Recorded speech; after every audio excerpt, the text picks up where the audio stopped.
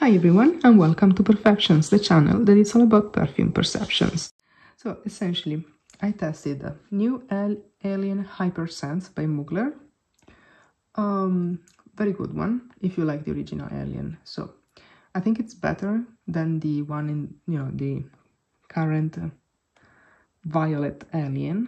Okay, I think the Hypersense is better. I'm very annoyed by it because, of course, they're selling for a very high price a perfume that essentially exists since, I don't know, 40 years or what. Okay, 40 years is too much, but like 20 years. So I don't like that. But if you like the original Alien, you're gonna get more satisfaction from that one. I think I'll do probably a video about Alien alternatives because I have a couple of three alternative perfumes. Then I tested La Nuit Ressort Les Parfums. That one, I think I prefer the original. I mean, that one is very similar to the original, okay?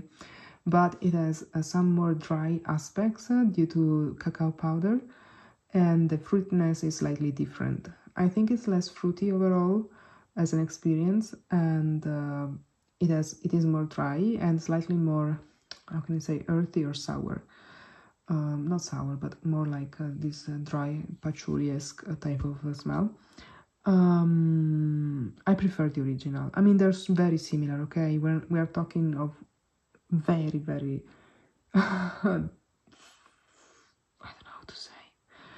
It's an epsilon. It's as small as you like. It's a super small difference, okay, between Le Parfum and the original, but I prefer the original, so that's it. Then I tried Black Opium over Red. It's Black Opium plus cherry. It's not Lost Cherry type of cherry. It's like more of a fruity, round, delicate cherry note, okay? On my skin, I still get a lot of licorice, so no thank you. If you like Black Opium and you want it to be with a fruity aspect, I think that's interesting. Then I tested Good Girl Blush Elixir, the newest one. I mean, all of these that came out in the past month. That one is no. I mean, I really wanted to find. I had high expectations because one of the main declared notes is ylang ylang, and I'm a huge fan of ylang ylang perfumes. Okay, but nope. No, I mean, ylang ylang is there, yes, but not so much. It's kind of airy, slightly powdery, dark. I think it's the vetiver and the patchouli that are dominating the fragrance. It has some undescripted, I don't know how to say, sweetness. Well, yeah, no. And then what else? I mean, it's not bad, but it's like, to me, it smells like a perfume that is not finished up, okay? It's like it's missing so many aspects. I don't know. It's like, okay, these are some accords and we can build a perfume on top of this. That's what it smells like to me. What else did I try? Oh, of course, I tried FLORABLOOM by GUERLAIN, which I liked and bought. I actually have a video on it. I don't know which one will come out first. Then what else of the new ones? Yeah, I also tested Nuit d'Egypte, the new flanker by Chloe for the line Nomade Naturel. On my skin is a mess.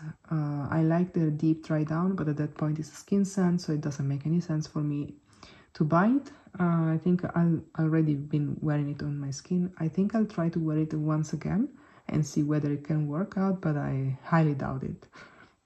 I was very interested, and I recommend you to go and test it, or test it on your skin, because it's a very interesting perfume. I was really expecting to love it because it has, I think, opoponax. I mean, anyway, it has a lot of incensey notes, and I really love incensey resins.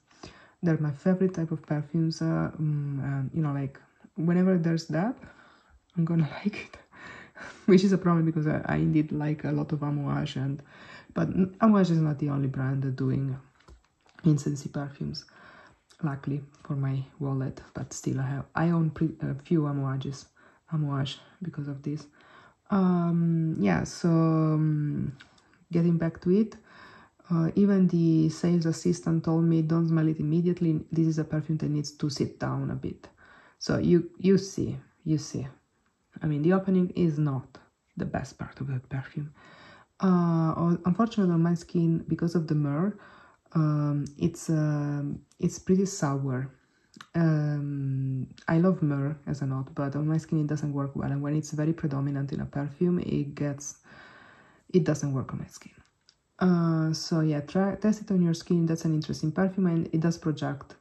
It was projecting more than the Alien one. I actually tested the Alien and this perfume. You know, I had one on each wrist, and that one was overpowering Alien. So just saying. Another perfume I actually forgot about is Miss Dior Parfum. This is the latest flanker of the Miss Dior line, and it's been released under Francis Kurkdjian. I really like his work.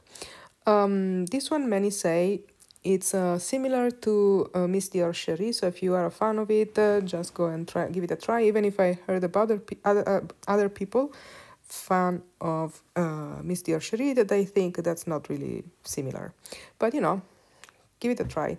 To me, it's not the type of perfume I appreciate. I think the opening is bright and nice and fruity. This is the part I like, but immediately I can smell the base, which is very earthy and kind of green and humid, and like, you know, like this wild nature, kind of woody and mossy.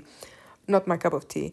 I think I'm very sensitive to the oak moss and the patchouli, which is in here, so that was a pass for me.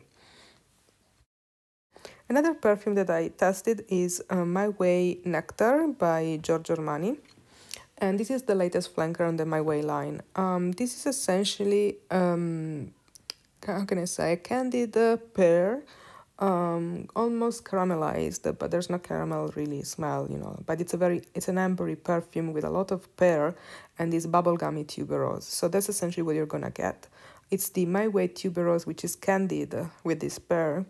And it's kind of warm and ambery warm, you know what I'm saying. It's sugary, yeah, enough. Of course, you have vanilla, you have some other woody notes, I think cedarwood. And yeah, it's musky as well. But overall, it's a candied pear with a tuberose. Not original enough in the tuberose world, which, you know, I'm a big fan of tuberose, for me to pick it up. But yeah, simple and pleasant in case you're interested. I hope that was helpful.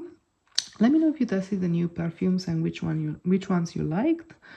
And if you're new to the channel, consider subscribing. Talk about any type of perfumes, you know, designer, niche, affordable, Arabian. Let me know about the new perfumes that you smelled and bought and what you think of them. And see you in the next one. Bye!